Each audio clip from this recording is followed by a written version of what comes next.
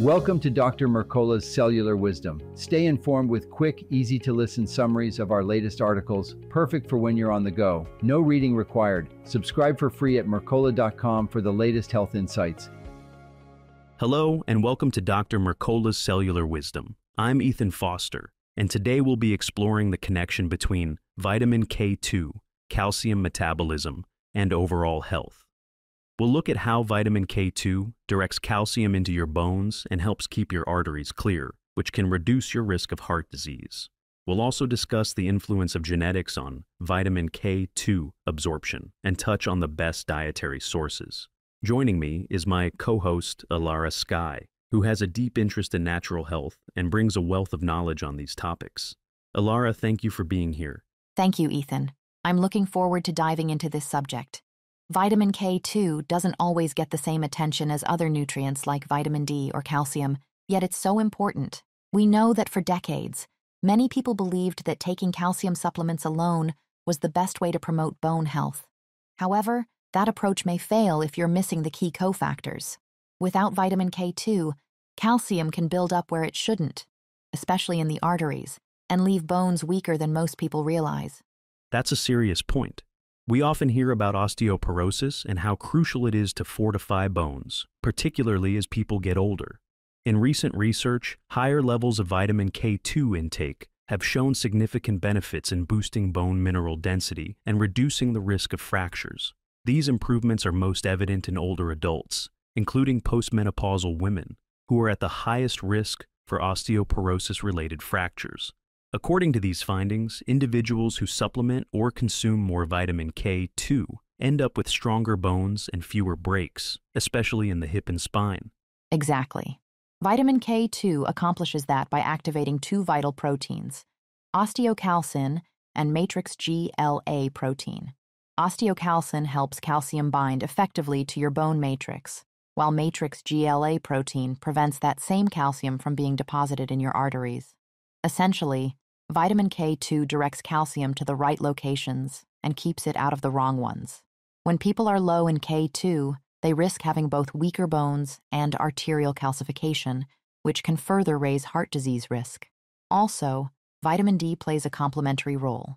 If you're taking vitamin D3, you enhance calcium absorption, but you need K2 to ensure that calcium goes where it belongs. That interplay underscores how multiple nutrients work in synergy, and a one-dimensional approach may fail. It's interesting that genetics can impact vitamin K2 use, specifically the ApoE genotype. Certain ApoE variations lead to faster vitamin K2 clearance from the body, meaning you'd need a higher intake.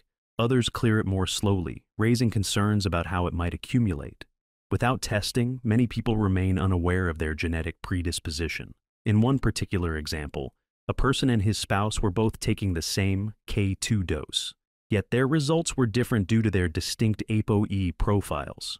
Yes, that anecdote highlights how two individuals could follow the same regimen, but end up with different vitamin K2 levels at the cellular level. The key is that there are 6 possible ApoE genotype combinations: 22, 23, 33, 34, 44, and so on. If you're ApoE 2/2, you clear vitamin K2 more slowly, which could increase the risk of it building up too much over time if you consistently use the longer-acting forms. Meanwhile, ApoE 3/4 or 4/4 genotypes clear vitamin K2 more rapidly, so you might need a higher dose or a different form. This distinction is crucial for fine-tuning your supplementation. Let's discuss the different forms of vitamin K2, mainly MK4 and MK7. MK4 is found in animal foods like meat, liver, eggs, and dairy. It has a short half-life of just a few hours in the body.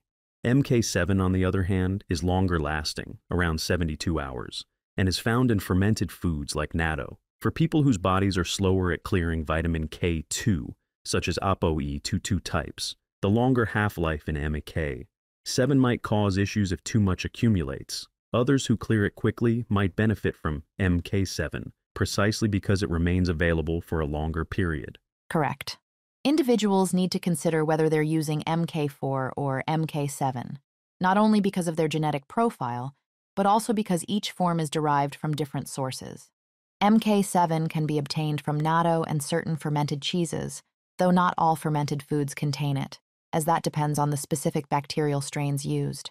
MK4, while beneficial, may require more frequent intake because of how quickly it leaves your system. People who are uncertain about which form to use might consider discussing these factors with a knowledgeable health practitioner or, if possible, checking their ApoE genotype.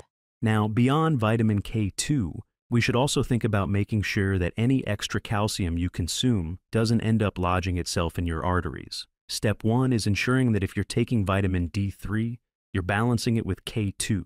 A practical guideline is roughly 100 to 200 micrograms of K2 for every 1,000 IU of vitamin D3. Alongside that, another crucial nutrient is magnesium, which helps regulate calcium in tissues.